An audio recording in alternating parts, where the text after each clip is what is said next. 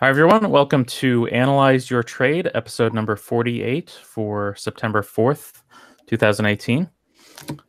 We are broadcasting live on YouTube at 4:30 p.m. Eastern Time.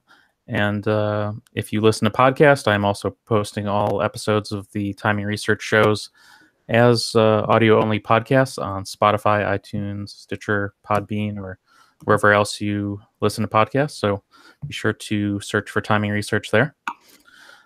Today we will be discussing your trade ideas. So over the last few days, about 30 people submitted up to 5 symbols each. And I've put the list together. If you're watching the video, you should see on from my screen right now the list for today. So we're going to get through as many of those as we can.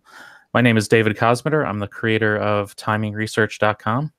And I developed this show with Dean Jenkins of Follow Me Trades. He should be joining us in just a minute here. I also have Larry Gaines and Jim Kenny. So, Larry, let's start with you. Okay. Why don't you tell everyone a little bit about yourself? All right. Well, thanks for having me here again today, David. So been actively trading in the markets for over 30 years. Started out my trading career trading oil, tanker cargoes of crude oil back in the 80s, and ran a real large oil trading group for over 10 years, one of the larger oil trading companies in the world. So great experience, learned a lot about all the different markets. And so I started my own company, Power Cycle Trading, back in about 2010. And it's an educational trading site that we kind of specify or really kind of specialize in options and using directional trading systems that we've developed. And then using options to trade the various different directional trade setups, for better leverage and risk management. So a little background on myself, and thanks again for having me here. It's a lot of fun. Okay, great. Thank you. And Jim, why don't you tell everyone a little bit about yourself? Sure. I'm Jim Kenny. I provide the content over at OptionProfessor.com, an educational firm on option trading. We've been doing this for decades, and basically, we try to educate people on how to use the options for cash flow purposes, as well as hedging purposes, and of course, limited risk speculation. And there's a lot of moving parts in options. So, after educating people on options for decades, we find out that the DVDs are quite valuable to people that are trying to either learn about options or refresh information that is somewhat helpful as well. Okay, great. Thank you. And I think Dean is with us now, so I'm going to go ahead and turn it over to him. All right. Hey, thanks for kicking it off. And, I'm sorry I was a little bit late. I told you I had to wrap up another presentation, but I am glad to be here. And it looks like we got Larry and Jim, huh? Yeah. Hey, Dean. My good old AYT buddies. Yeah. Mm-hmm. All right. Well, everybody knows the program here. It looks like we got a list of interesting stocks, some we've seen before. They've come back around on the list, so we'll check in on them here, see how it's going. And first one up here is Bank of America. And so looks like on my screen, Jim is the first icon. So Jim, you get to go first. And then Larry, okay. You're first in the batting order. And then it's Larry, then it's me. So Bank of America, Jim. Yeah, the financials, they went up big in January, and they've been trying to get back up there and do something the rest of the year here. And then people are trying to figure out what interest rates actually mean. Does higher interest rates mean that they can charge more, or does higher short-term interest rates mean they got to pay out more and it negates their profitability? Also, loan demand has been dodgy. So there's a few reasons why the stocks have had a little bit of difficulty here. I watched Bank of America. It looks like it's got a lot of support around $30, and it looks like it may have some upside potential. The 10-year note is trading above 290 again. So if higher interest rates are supposed to be helpful for the banks, then that might be helpful. Other stocks I keep an eye on are Goldman Sachs. Tried to rally up towards 245 and slid back down into the 230s now. So there seems to be some resistance up here. Personally, I own and have owned for a long time after that big drop, Wells Fargo.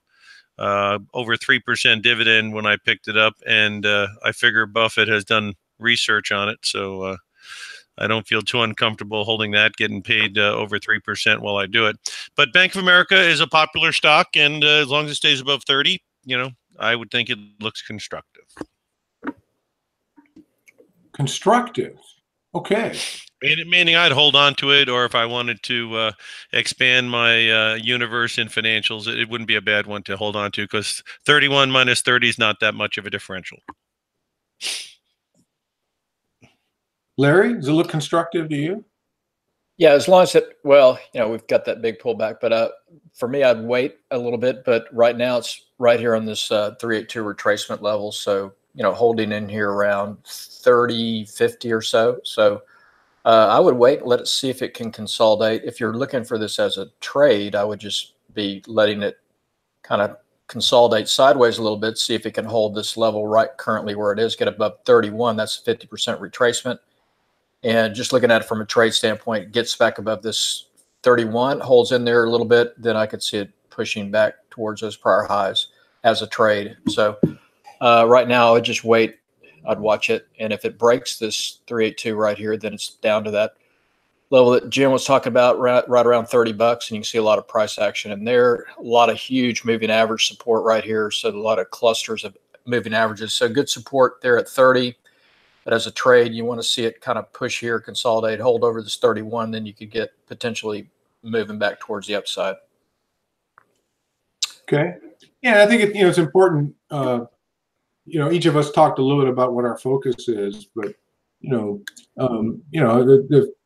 you're a value investor, long-term buy and hold, you like yield, and you don't care what share price does, you want to hold through the yields. Or if you're a swing trader, I think Larry and I are primarily swing traders. We're just trying to catch short-term, high probability moves, right? So, it depends on what you're trying to do, whether I like the stock or not. So I'm primarily a swing trader, and I don't really like it. It had a great, super clear market starting in July of last year. You can see, big dramatic wave 3 move up. When the thing doubles, I think we can call that dramatic. Nice retracement. Went on from there from 24 up to 32. Another nice move. Now it's kind of going sideways, and we got this prior highs or resistance sitting above the 200. It might be support. I think we got some drift, and I'm not interested in drifting stocks as a swing trader. So nothing there for me right now. Let's see what Alibaba's got going on, though. Sometimes Alibaba's exciting. I think Jack Ma is he's not Baba. He's JD, isn't he, or something like that? Yeah. No, I think Jack Ma is Baba, isn't he? Yeah, he's Jack. Yeah, he's. But he's he was in a little trouble. I saw a headline last week. Huh? Yeah, looking at Baba, obviously it's very much tied into the China story with the tariffs and everything else, it looks like, because it's been on the defensive, just like the Shanghai index has been ever since the tariff talk went through. And it's gone from the 210 area all the way down here to 170. It was down 2.6% today alone. It does have some lows down there at 164 that it's trying to hold on to. And I'm just going to check a couple of moving averages here, but it's certainly on the defensive. A lot of people love this company because, it is supposedly the Google of China, right? So basically, the moving averages are telling me that we're at 183 and 186. They're inverted to the downside. The volume's been picking up on the drop. And so probably would want to see it get above the averages and start getting the boat turned around before I wanted to do much with it. If you're speculating, if you wanted to defend against 164, you could try to play that game. And if any news came out that was positive, there is 4% of the stock short, so maybe you get some short covering. But the key lines in the sand would be the 164 52-week low now, and then of course these moving averages 183, 186. So above 183, 186, maybe it could be picking up momentum. Maybe the news has changed on it a bit, and maybe it would be worthwhile. Or if you're a scalper trader and you want to defend against 164. Okay, Larry, the Google of China. What do you think? The Google of China is, currently at some major support here, so would not be doing anything. I wouldn't want to short it right here. You can see this on a weekly chart, see all that price action, all that support down here. So you can see we came down here back in December 2017 to this 164 level, approached it again back in April, bounced, and we're currently sitting on it right here. So I would wait.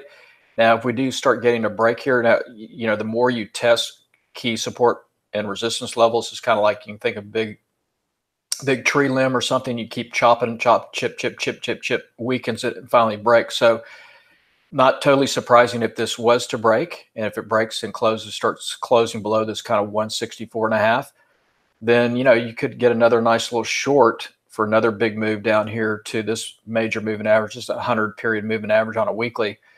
So this thing is on the ropes. I would not be shorting it until we get some separation though below these key support levels here. So if somebody wanted to come in with some big size, this would be an area where they would start, looking for a counter trend type trade. And then you've got to get back above these moving averages to the upside. So I don't see anything here as far as a trade for, that I'd be looking at other than potentially a short trade here, but a little bit nervous here to sell it right on this major support. So I would look at it though, like I said, if I get a separation below these areas here for, tight short with the good tight stops, that would be the way I would be looking at it. I'm right there with you. First thing I noticed when I pulled this chart, I can see that I drew this line here, and it's right at, like you said, right around 164, 165.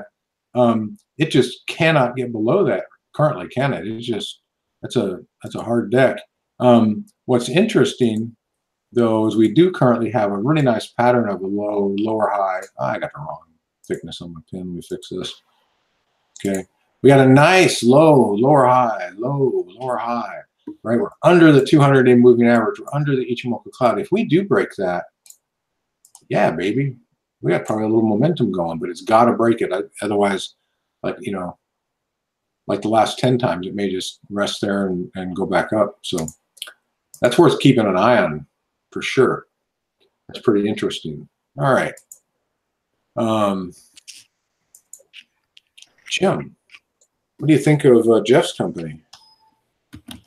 Yeah, well, there's not too much to like. How does all-time highs today sound? That sounds pretty good if you're the owner, right? And 2050 it hit, and then it closed at 2039. On the 10-day chart that I'm looking at, if it between now and the end of the week starts getting under 2020, then it might be rolling over just a little bit after this big run up, and it does have a gap way down at 1940. So for whatever reason, if we turn the market over on tech, a break under 2020 and a break under 2000, it might be indicating an attempt to maybe fill that gap. If the news were to change, if the news on Unemployment Friday or some other type of news came out that was non-friendly, because Trump is only a tweet away from saying he's going to, break up these companies for all we know.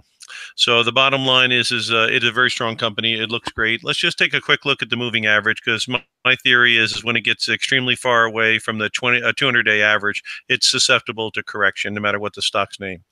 And let's just take a quick look and see where that number comes in. Give me one. $500 away. It is. It's 1530 though. And what does 2050 minus? That's 1,000. No, it's not 1,000. Help me with the math, Olympia, Washington. Help me with the math. It's $500. It's 500 bucks. Yep. Yeah, about 520 bucks, right? So what's 520? Yeah. So it's about 30% above its 200-day average. Would that make sense? Yep. Yeah, and that's the region where you could get a hit. So, if I was speccing on it, I'd keep an eye on the 2050 high that it made today, and I would see if it shows any fractures in it. And since it's so far away from the 200-day, if you wanted to see if it could take a shot for a move down and use that 2050 today's high as your line in the sand and see what happens. But that does seem like it's pretty far away from the 200-day right now. It's on a tear. What do you think, Larry? Yeah, so Amazon obviously has been a fantastic move up, and but super extended. I would not be buying it here except for kind of a really short-term trade if you've got some kind of intraday setup that you could maybe get a good edge getting in. But as far as putting new money to work and getting to building a big position, I would not be touching it up here. You can just see all the different moving averages, how far extended you are from everything. And, better places to risk your money than in something that's already had this huge move. So it's hit its $1 trillion level here at 2050. That was a $1 trillion company. So that's, you know, what you want to see is that it pull back and then see if it can get some consolidation, like, you know, anywhere from here 2000 or even down to this 382, and then start it from there as a new trade. But for right here, would not do anything on Amazon. Yeah, I'm with you both at these, you know, nosebleed levels. You know, I do not chase mature trends. I wait for a pullback and a new entry point, you know, and, you know, amazing company. You remember back in the 2007, 2008, you know, when the financial crisis was happening and all this, you know, there was a lot of talk about, you know, companies that were too big to allow to fail.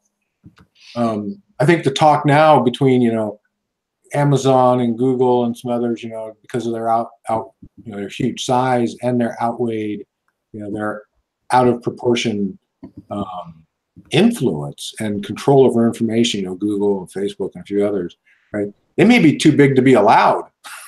You know, that's an interesting debate that I think we're going to be having going forward. But that'll just have to play out. But I wouldn't try and chase Amazon up at this level, though. I do buy nearly everything there. They got it going on, that's for sure. CDE, what is CDE? It looks familiar. Let's see. Survey says. I thought it was a silver mining, but Coeur d'Alene is a silver mining, I guess. But isn't it used to be isn't CDE used to be Coeur d'Alene? It's Coeur mining. Yeah, I know this for sure. Coeur d'Alene is one of the most beautiful places on earth. I don't know about this mining company, but yeah. What do you think of the chart? I think they've been around for a long time. Anyway, yeah, the metals obviously have been under pressure. Very low inflation, very strong dollar. Not exactly the recipe for higher metal prices. And of course, a lot of different ways to participate in metals now. So the coin business, I'm sure, is a little bit rocky. With all the alternative ways to possess the gold and silver. I thought this was silver more than gold, but my machine's saying gold, so let's play it that way. Gold's, you know, having a little bit of a tradable low here at about 1160 or 1170, whatever it hit recently. And so it had a bounce, and now it's sliding back down a little bit again. The things in metals that look compelling to me is the silver, because the ratio between gold and silver is at 82-1, which I consider to be an excessive level, and the price of platinum being over $400 discount to the price of gold. You know, that seems kind of interesting as far as that relationship. So in the metals area, the platinum being such a discount to gold, and the silver being the price relationship to gold, those two metals are more interesting to me.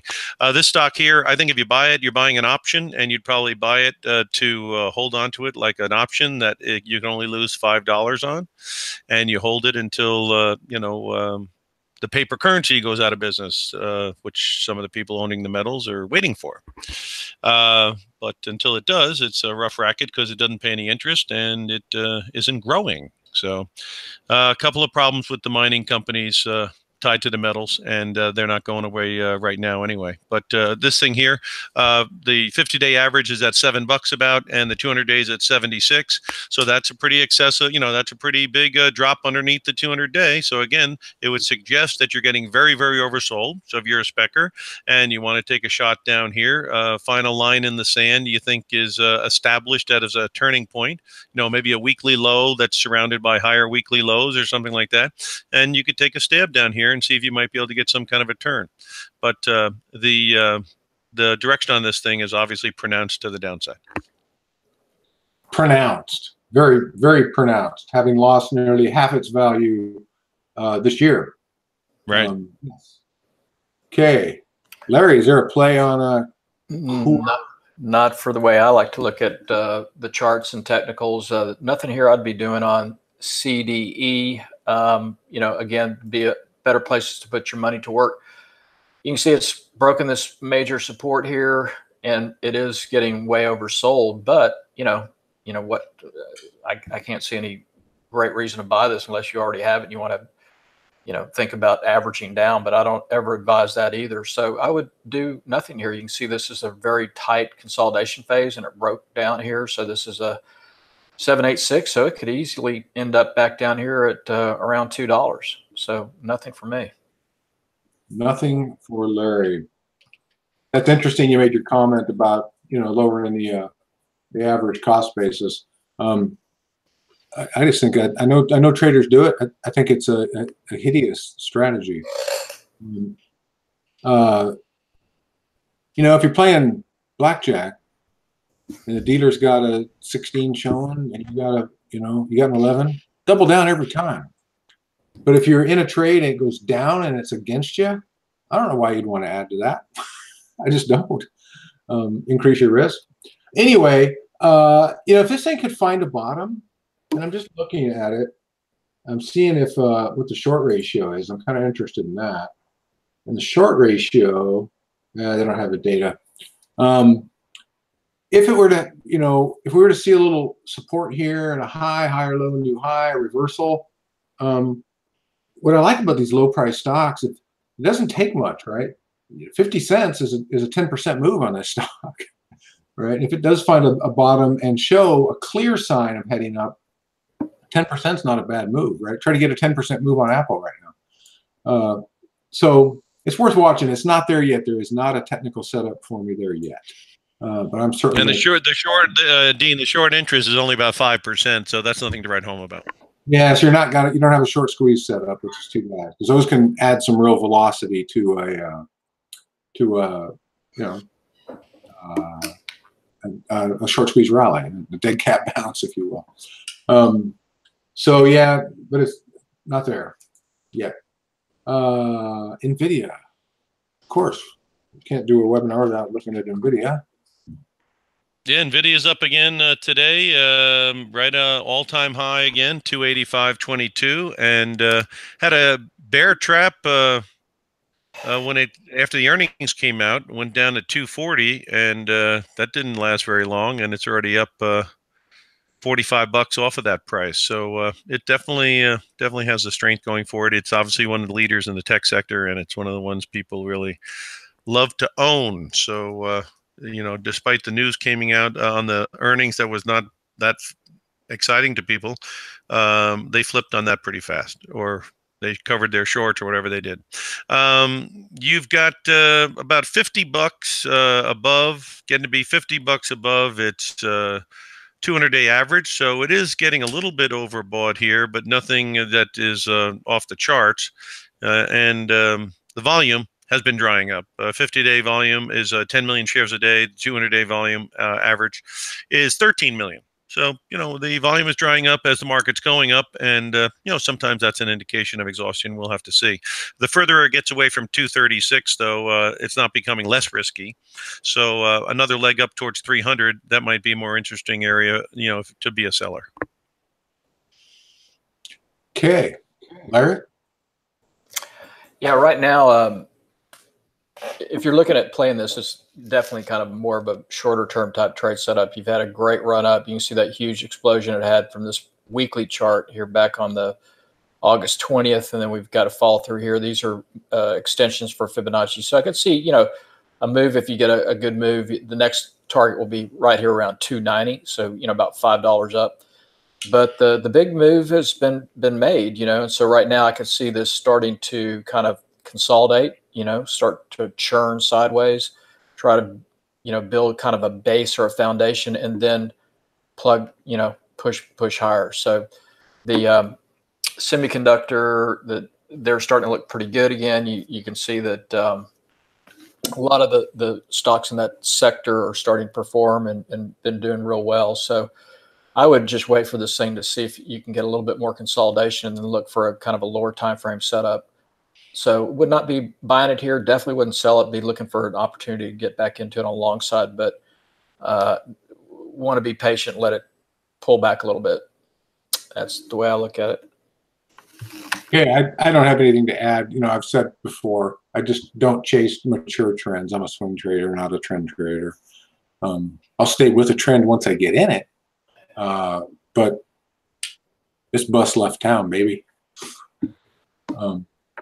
Apple, of course, Apple.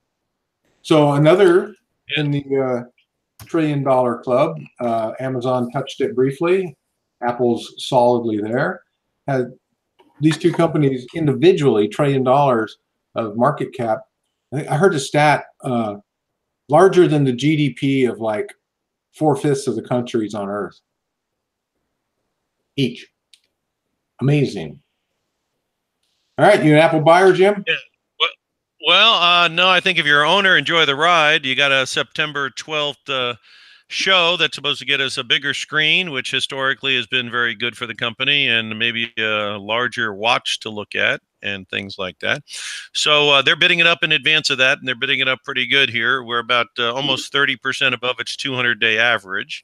And again, similar to NVIDIA, the volume seems to be drying up. I don't know if that matters at all, but I find it noteworthy when you're 20% or more less volume on a 50-day basis than a 200-day basis, and the market's been rallying or declining during that period. So we've had a nice big advance in NVIDIA and in Apple on volume that has been lighter on a 50-day average than a 200-day average. So only time will tell if that means anything.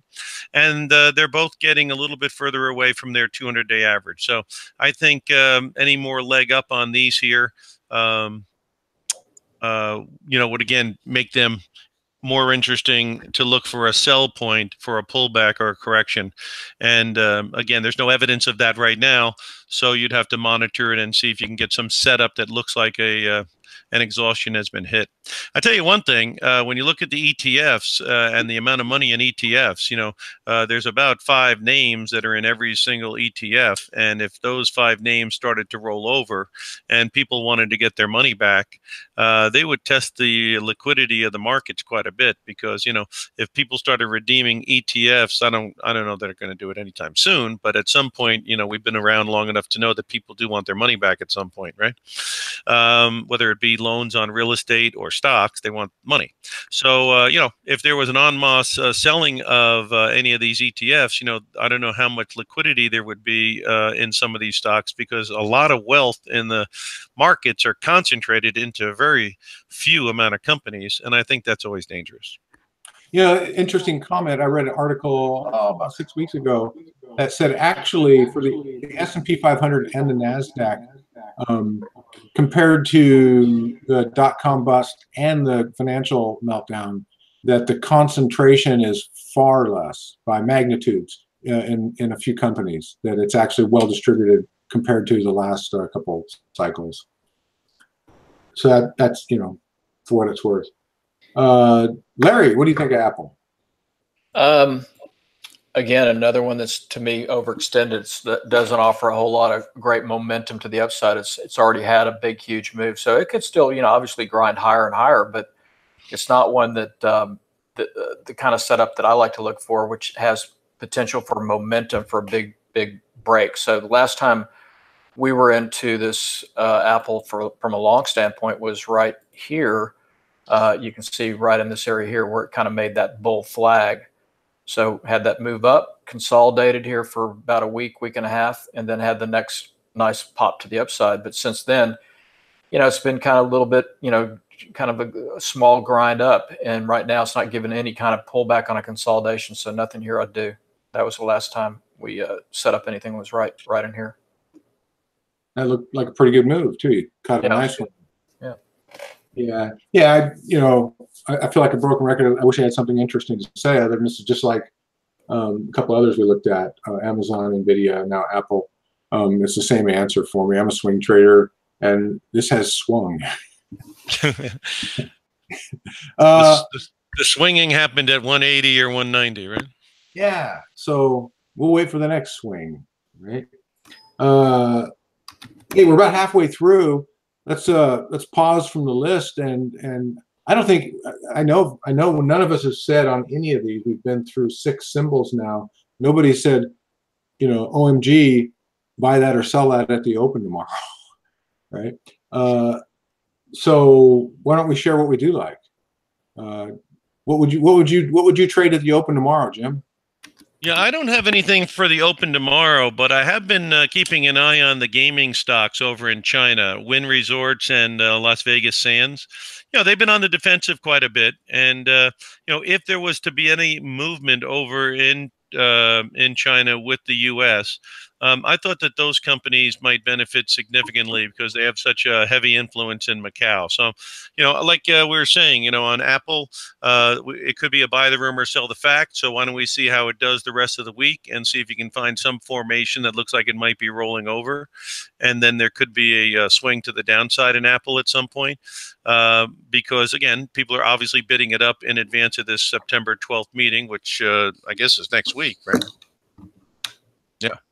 So, I don't have anything that's slamming right now because I see the financials are having a little bit of a difficult time. The industrials, which I was looking at, are having a difficult time. The 10-year notice going above 290 right now. So, and some of these stocks that we mentioned that do look like they're extended have not shown any formation for hitting them at all. So, I'm trying to look at where the puck's going to be right now, and I'm looking for a better setup than I'm seeing on some of these things right this second. That Bank of America thing, if you were bullish on the financials, though, that is pretty tight to where the support is. So that's somewhat interesting. If you think the financials are going to have a leg up here in the fourth quarter, this would be the neighborhood that it might come from. Okay, Larry, what do you got your finger on the trigger on here? Well, yes, I've been looking around for something decent for a long trade setup and have not seen anything, over the last week because everything's so extended. We've had so many great trade setups, week, 2 weeks back, and now they're kind of extended. So we've been through a lot of those here today. We talked about, the Apples and et cetera, like those. So one thing that we've been watching and we've been in and out of a couple times here is Skyworks SWKS. And so it's just kind of channeling down lower. And you can see we had this spike low here, and then it retraced back up into the moving averages and that 618 retracement and failed. So this is still looking weak, looking for this to continue lower. If it can take out this little spike low back here at 89, next target will be right here at that spike low 88 and potentially maybe right back down there. So this one is one for a short trade setup. So that's Skyworks. Okay, that looks pretty interesting. I'm showing the daily chart on gold futures. I think Jim mentioned it earlier. Pretty much the whole year, it's been in a butt slide. From 1380 down to 1170. Pretty good slide. But we're seeing something new. And we've had a few fake outs for bottoms in the past. But after this bottom here and this pull up here, if we see, so we got a low. We got a higher high, we get a higher low and a new high. If we get a pattern like this, I'm going to be going long on gold. And we got a target zone, somewhere in here, up around 1280. That's the middle of the Fibonacci retracement zone. Got to see this happen first. So if we go up from here and take out this previous high, that's Charles Dow wrote about that in the late 1890s, and he's been right ever since when he talked about trend theory and what makes a trend and how do you know when it started. And that's how you know, high, higher, low, new high. So we're going to watch that really close. Not quite ready yet, but I got my eye on that one for sure. So that's a future look. I was having trouble finding long trades as well. Found a couple good shorts though. And last 2 weeks, we were long in a couple of cannabis stocks. We did really well on those. Short trade we are in right now is just got short today. Terex company. Look at this nice impulsive move down. There's the correction. We're heading down. It's getting ready to go. This thing's got some momentum to the downside. So we're liking TEX short. And another one, I'll give two. AT&T. I'm short AT&T, just got short on the 30th, and it's creeping its way down. It's in a continued downtrend. And here's the idea of a swing trade, right? This thing swings big. Goes up, it swings down. It goes higher low, low, lower high, lower low, lower high. Here we go to a new lower low. And so we're going to write this one down, probably under 30 bucks. So T-Mobile looks good. There's another short. Okay, that was fun. Let's get back on track. Tesla. Where are we at? Tesla. Yeah. So I just had one in front of me on the road this morning. You know, I was looking at it, and I was going to say, is that the new future, or is that the modern version of the DeLorean? I'm trying to figure out what. Yeah. Is this the wave of the future, or will we be talking about him like we were talking about John DeLorean decades ago? You know, the cars are cool. There's no question. The cars are cool. Yeah. Can they make a business out of this saying, you know, it's yeah, but the guy seems like a little bit of a wild man who's running it, right? Wow. I mean, I don't. I'm just talking opinion, obviously, on everything I say. But I mean, yeah, my opinion is that he seems to be a kind of guy who, doesn't care about anything but the concept. And hey, listen, he's got them on the road. There are people buying them, and all that kind of stuff. It's just from a valuation basis, it's hard to figure exactly where it's going, and it's certainly all over the place. And now it's in the lower echelon of where it's been in the year, in the 240, 280 area, whatever. So, again, this is not something that I'd participate in because it's a total jumping on a guy's bandwagon and hoping that he's going to take you to the promised land, because the numbers right this second don't make any sense at all. And you go post those comments on a some of the bulletin boards where they talk about it, and I'll probably get in trouble. Death threats.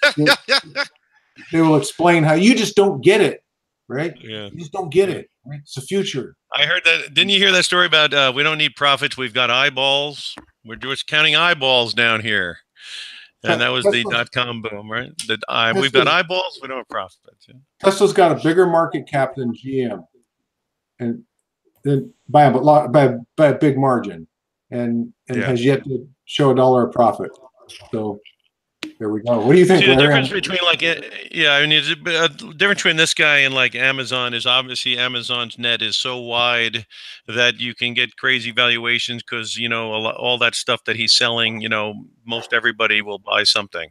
Here, you've got a specific car at a specific price, and there's only X amount of people that are going to buy it. So although he might have the vision and all that kind of stuff of a Bezos or an Apple guy, he just doesn't have a product that has that wide of a net. And so you can't be as crazy with the valuation and the spending money because your product is not as pervasive as an Amazon and Apple or something like that. Anyway, just to give you quick numbers, 318 is the 200-day average, so it's underneath that. 50-day average is 324, so it's underneath that. And the volume is about 20% higher lately while it's been declining. So all of that stuff is kind of dodgy. If you're a trader and you want to go against this 280 number, I guess there's somebody who might want to do that going against the flow right here because it has bounced out of that 280 area a number of times. Larry, you want to ride the lightning? Yeah, well, if you just don't look at the name, okay, so pretend like you don't know what this chart is. I mean, if you just looked at the price action, that I would, if I was going to do anything here, I'd be looking to set up a short trade. But it is Tesla, so you get a lot of volatility from it. But if it breaks through this level here, this 286, which is down testing again, chip, breaks that, then look for a move down here to 275 pretty fast. Big fast move down to 275. So this one would be one to, if you wanted, again, don't look at the name Tesla, but if it starts separating in a closing basis, this one would be worth taking a shot on a short side with a tight stop, knowing that, what you're dealing with. But it could easily get down here to this next level of 275 real fast. I agree. And I think, I'm typically looking for some kind of wave formation or something like that. I think just looking for these support levels to get broken, and then what's the next one? That's the way to trade this one.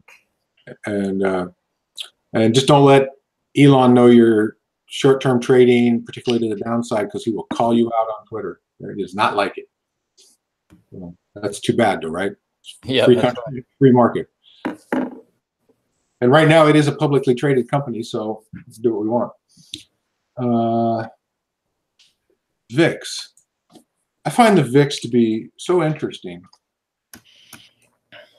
I don't trade it. And I'm always interested that people find the VIX to be a predictive thing, that there's some relationship, and if the VIX does this, then the market's going to do that. I kind of look at it differently, just personally.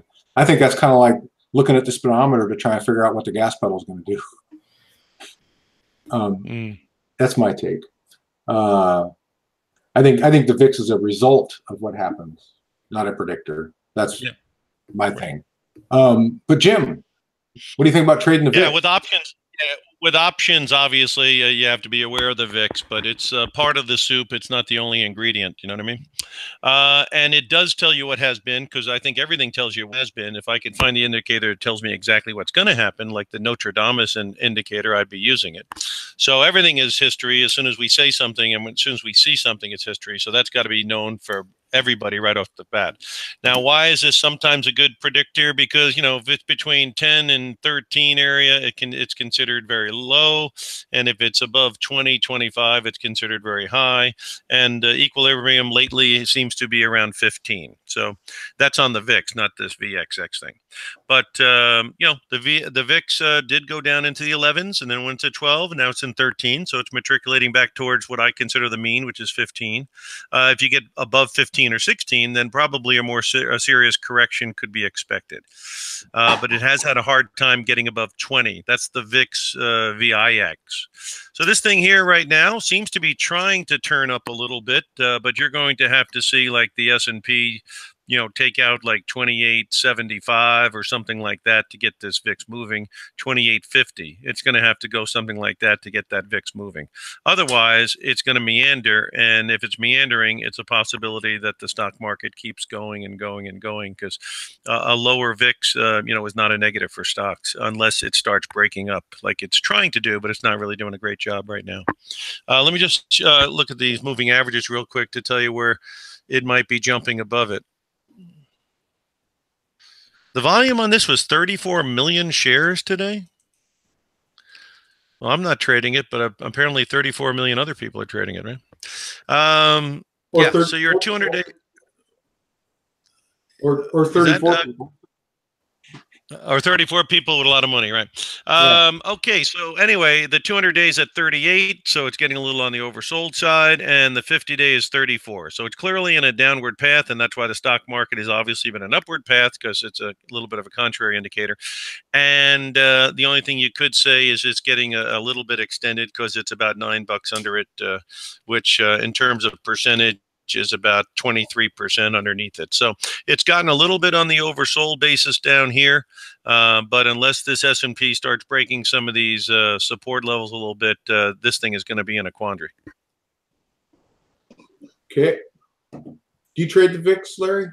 From time to time, we'll just do the VIX, and that one is just we'll do some call spreads, you know, out in time, just to you know, when you get real low, like say right now, is just kind of looking at it.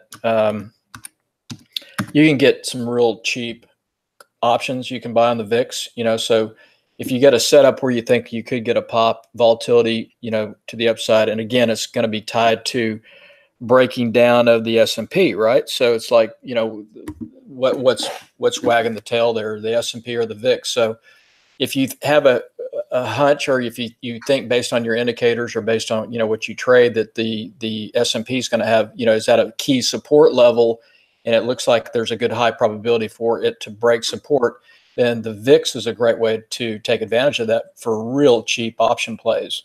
So if that happens, then what I like to do is kind of a pretty simple setup. You just go, if it's trading, you know, wherever it's trading at the money, just buy like $1 higher and do a call spread and do further out, and you can get, you know, 30 cents or 40 cents max risk, and, you know, you have potential to make a really big, huge return on your at risk.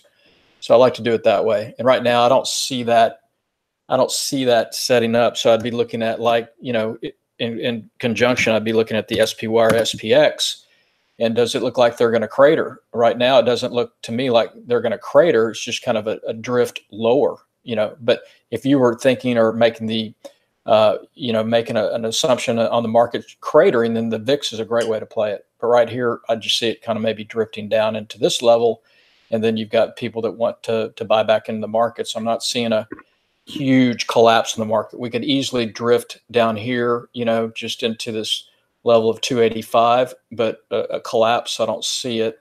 And if you thought there was going to be a collapse, the VIX is a great way to do it. Buy real cheap options and play that kind of scenario. It seems also there could be some rotation out of Europe and Asia continuing into the U.S. because the DAX to me looks like it's holding on for dear life, and the Chinese stock market is rolling over. So there could be some people rolling out of Europe and the Asia markets and hitting the U.S., figuring that these tariffs are really going to goof up their economies, and the U.S. would be the winner in it, or at least temporarily look like the winner.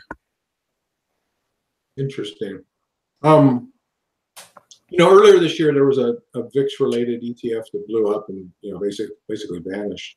And when that happened, it made me step back, and I've just made a new rule. I don't trade ETFs that aren't based on tangible assets. I used to trade the VIX, and I just said, there's so many other good things, and I don't trade leveraged ETFs anymore, and I don't trade anything that's based on an intangible like the VIX. So I just don't trade it. And that's my choice. I think there's other stuff to trade. There's other stuff to trade. Plenty of other stuff. Yeah, Dean, you were finding out that they don't trade really one for one with what's going on. Well, their pricing mechanisms are a little bit dodgy as far as trying to figure out, exactly how they're priced out, right? Yeah, and ultimately it's not based on a tangible asset. Right. SPY is, GLD is. Right. So, like I said, that's my choice.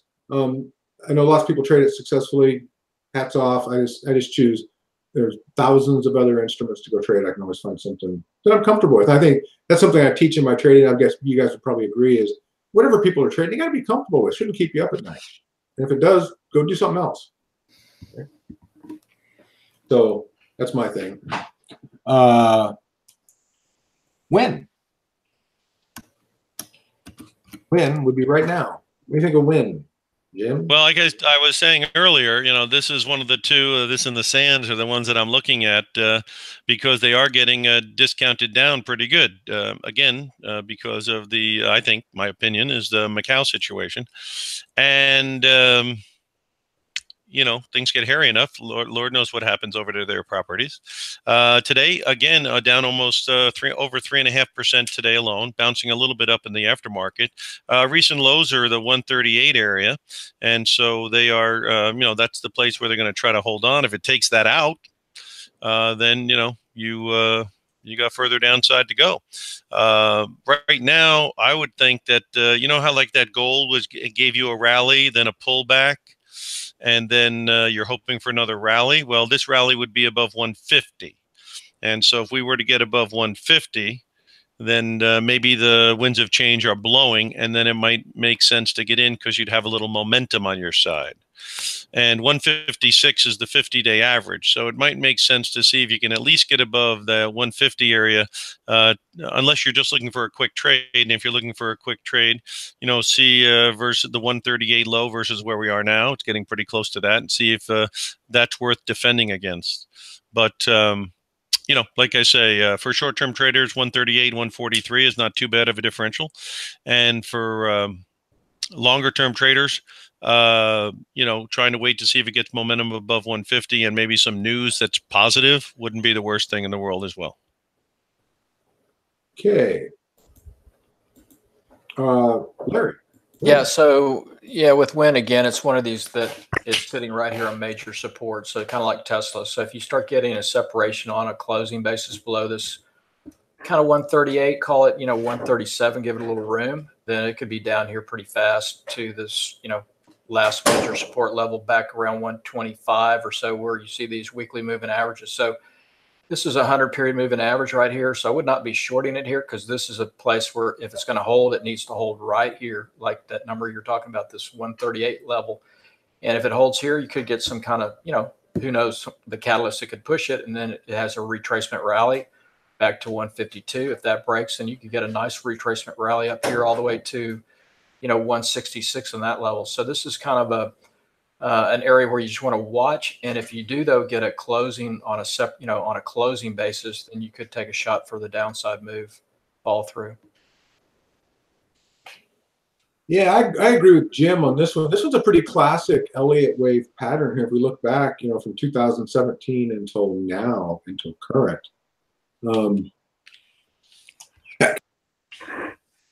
Excuse me, I had to sneeze there. Hope I'm muted in time.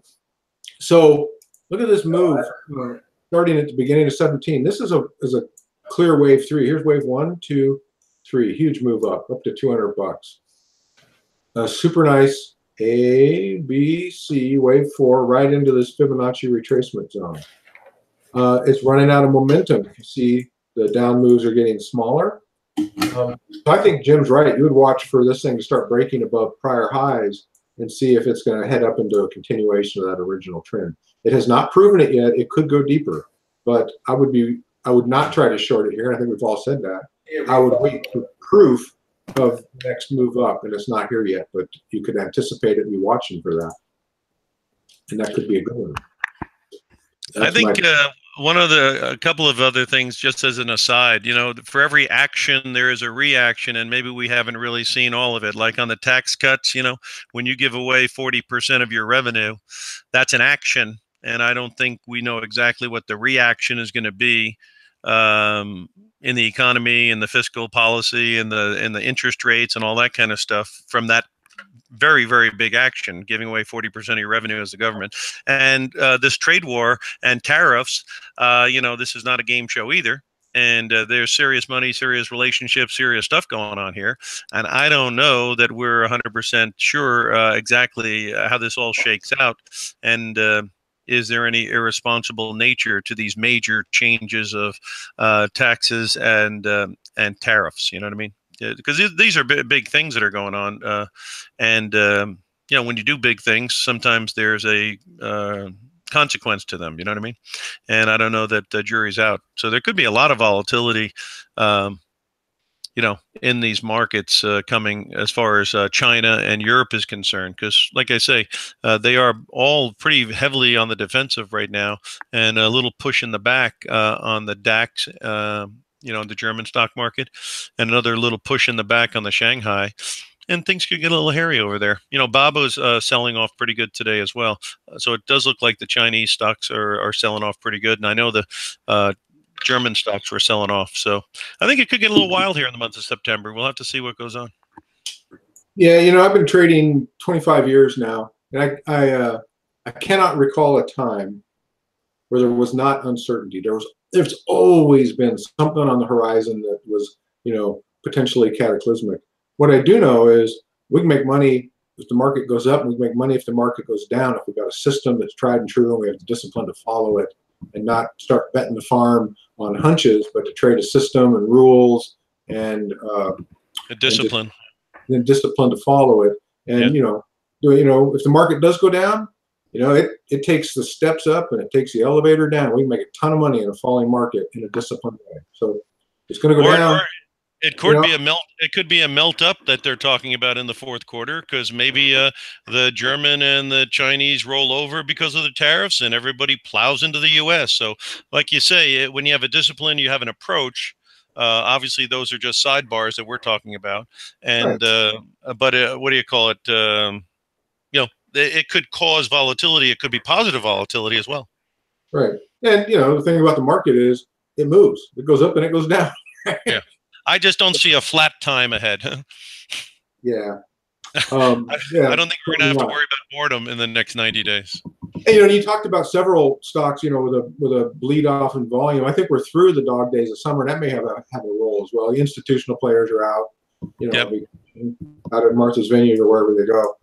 Right. So, I think we're coming out of summer, and we're probably going to see more volatility just as a natural consequence of, more participants back into the market. We're heading into the midterms. That's going to get exciting. Right. We'll see. We got time for one more, and it's Pepsi. Pepsi and Coke, I got to tell this anecdote. I remember in business school, microeconomics, our professor, final exam, he said, tell me what business Coke and Pepsi are in. And if you tell me that they're in the business of selling colored sugar water, you're going to fail this course. So anyway, what do you guys think of Pepsi? The stock. My very crude fundamental analysis was I've been to a few places here, and someone who's with me was ordering a Coke, and they said we only carry Pepsi. So I don't know if that means anything. But as far as the stock is concerned, it was doing great. Went all the way up towards 120, and it has rolled over a little bit. Let's take a look at the technicals on the 50 and the 200-day and see if it's telling us anything. That's their strategy, by the way. That's why Pepsi. That's why Pepsi bought Taco Bell and Pizza Hut and all these other things. You know, go buy the spigots, and then you get to control what comes out of them. That's it. No, and for whatever reason, maybe they're giving kickbacks to the people who buy. You know, maybe they're giving a certain amount of money out of every cup that they sell or whatever. But there seems to be more people buying it. Right now, the 200 days at 110, you're at 111, so you're right on the number. The 50 days at 112, so you're right on the traffic zone here. Somewhere around this 110 area, you certainly would like to see any kind of selling stop.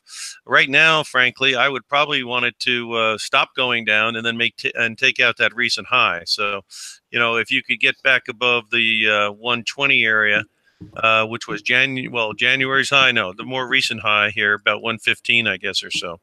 If it got above the more recent high, and then I would probably use my stop underneath whatever low we're going to create now. So basically, you're having a pullback now, find out where that stops, and then if you can take out that recent high, use the recent low as your get out point, and ride the train back up if it'll do that for you. The volume has been very good in the 50-day basis, 5.5 million versus 4.8. So, you know, the activity on the stock's been good. Again, you know, it had a 20% run this year from the low to the high almost. So I would say, like I say, right now, let's see if this pullback holds at the 110 level, and let's see if the recent highs around 115 or so can get taken out. And then you'd have a pullback behind you, and you'd have momentum ahead of you, and that might not be a bad time to take a shot. All right. Larry, Coke or Pepsi? Before you do the chart, Coke or Pepsi? What do you think? Oh, gosh, that's a good one. I like them both, but I always think about Pepsi from my grandmother's house. She always had Pepsi for some reason and not Coke, so it always brings back good memories. So I like Pepsi. And as far as the charts, I mean, it's just you got layers of support down here, so I would just let this thing kind of drift down and see if it holds the support. So, again, you've got major support right where it is right here, 200-day moving average. And then you can see you've got these other moving averages down below, and then on the weekly, you've got this cluster of all these weekly moving averages. So it needs to hold here. You know, if it can hold this 110, it looks, you know, we'll see if it can consolidate, then push back up. But if it starts to break this level here, you can see this 382.10, let's call it 109 to give it some room. Then, you know, you've got potential to push on down, maybe to 105. But right here, I would just be watching it like a hawk. Like a hawk. All right. You know, Pepsi, pretty interesting. They just lost their CEO, right? 2 weeks ago, I think it was.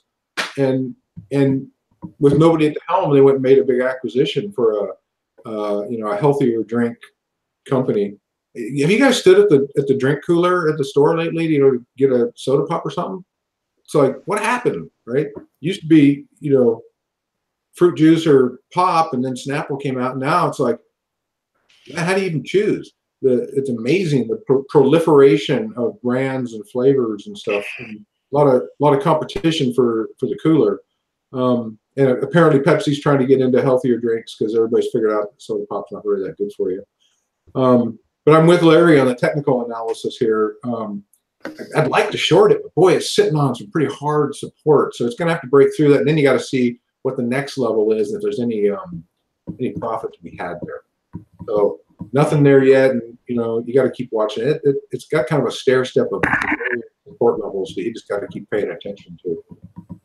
Well, hey, we're out of time. That's it, and we got through almost the whole list. We got, you know, 4/5 through the list. We did pretty good, and yeah, back at you. Sound like we had a dog bark there. David, I'm gonna turn it back to you to wrap us up, man. Oh, you guys want to do a quick closing statement?